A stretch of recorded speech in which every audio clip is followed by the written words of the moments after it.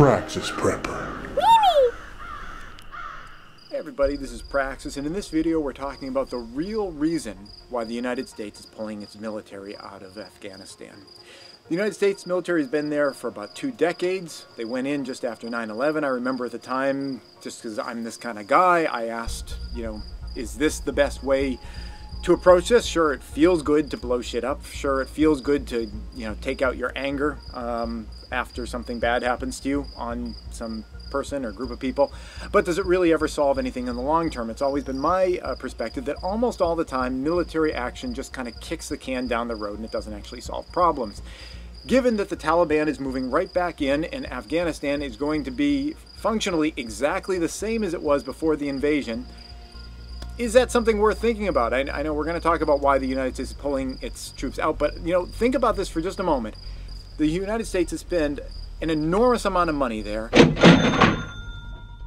An enormous amount of American lives and Afghan lives have been lost in this conflict, and we're back to square one again. So, I'm only throwing that out there for next time. I know it feels really good to, take physical force and try to use that when you're pissed, justifiably so. If you're angry about something that you have every right to be angry about, I know it feels good.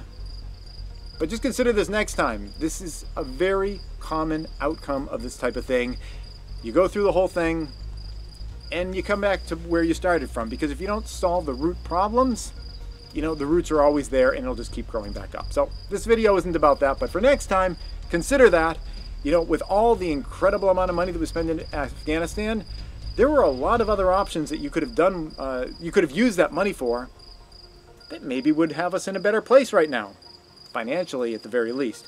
So, throwing that out there. Okay, but why is the United States pulling out now? It has been the situation that it has been for a while, for a long time. It's been like this kind of quagmire, I guess you might want to use that word. It's an old Vietnam word. It means a swamp, or not literally exactly a swamp, but it's like, it's a swamp-like environment that you get stuck in. It's been like that for a while. So why are we pulling out right now? Now, a lot of people out there are pointing the finger at Joe Biden, and he himself says the buck stops with him, and saying, oh, well, it was just a terrible decision on his part, and look how poorly executed it was. And it's not being executed that great. There are people stranded everywhere. There are Afghans who have just grown up their whole lives, post-Taliban, and they are scared shitless, I would be too, of what's coming in there right now, because it's horrifying. It was horrifying beforehand, and now it's going back to being horrifying again. So much so that it seems like people are even willing to risk their lives grabbing onto the sides of airplanes to try to get out. It seems like people have been falling off of some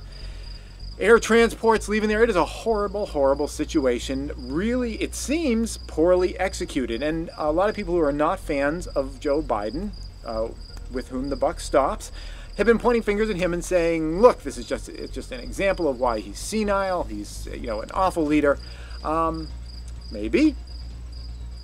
But there's another way of looking at this too, and I would suggest that we all do that. I know it feels good if you, especially if you dislike someone, to say, look at this thing, they're making this horrible choice.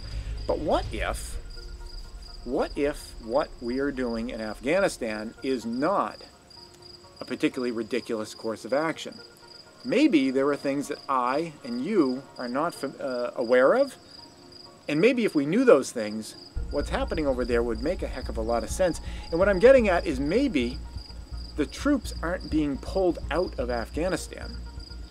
Maybe the troops are being pulled back here. Maybe there is some reason, something that we don't know about.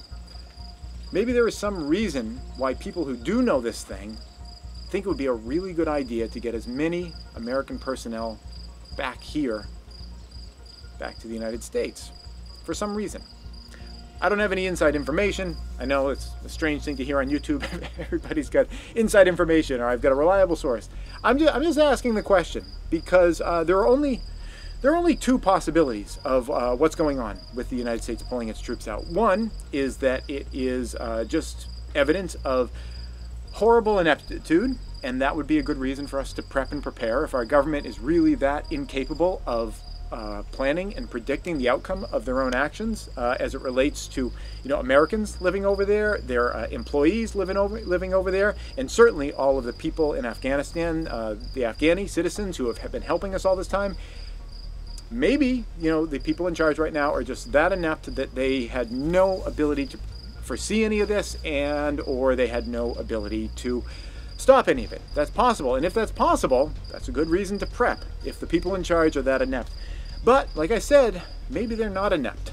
Maybe there is something they know that you and I don't know, and the troops aren't being taken from Afghanistan, they're being pulled back here. And that's a reason to prep too. So I wanted to throw that idea out there. It feels in the air like we could be on the cusp of so many problems: geopolitical, financial, environmental, meaning food supply. Maybe the United States, I'm just going to throw this out there as just one possibility. Again, this is just an idea. Maybe the people in charge realize that there are going to be a lot of crop failures this season. Maybe they realize that come towards the end of this year, food is going to be something that's a little bit difficult to come by. Maybe the prices are going to go up. Maybe they realize that that's going to create unrest. Maybe they want some people back here to try to control some of that. Or maybe it's something crazy. Maybe there's an asteroid coming in and it's just some left field kind of thing. Or maybe it's horrid ineptitude and people just had no ability to foresee the outcome of their actions. Whatever it is, it's a good reason to prep. That's it. Thanks for watching and good luck. These are difficult times. This episode is brought to you in part by Burning Hearth Homestead, a nonprofit that aims to provide seeds, live plants, and education to the community, both local and extended. Plant seeds, plant knowledge, plant the future. If you'd like to thank them for supporting this channel or find out more about what they do, go to burninghearthhomestead.org. Please subscribe and tune in every Friday at 4:30 New York time for a new video. And if you'd like to support this channel, you can do so both through Patreon or PayPal.